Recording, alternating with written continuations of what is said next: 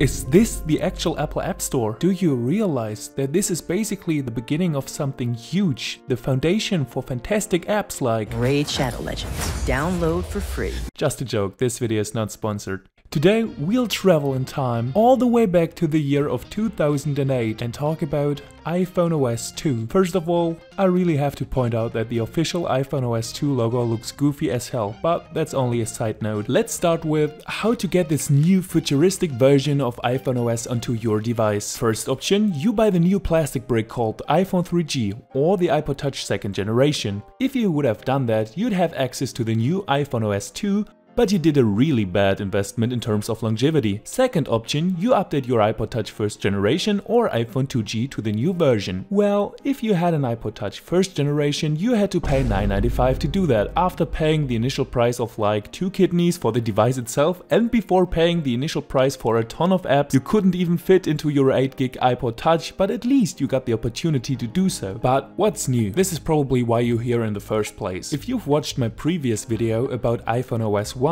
you might have got the impression that you couldn't really do that much with your iPhone besides call people, do calculations, take a look at the weather, or scroll through your music library. And I teased it already, this changed tremendously with the App Store. But why did Apple come up with this? You might have seen this logo before. This is Cydia, a third-party app store that was developed just a few months after iPhoneOS 1 was released. This store could be installed on your iPhone via a jailbreak and gave you the opportunity to change the UI and to download additional apps and tweaks. And this is a problem, because if you can download random stuff from the internet and install it on your phone, this might possibly be a security problem. I don't know, maybe it could be.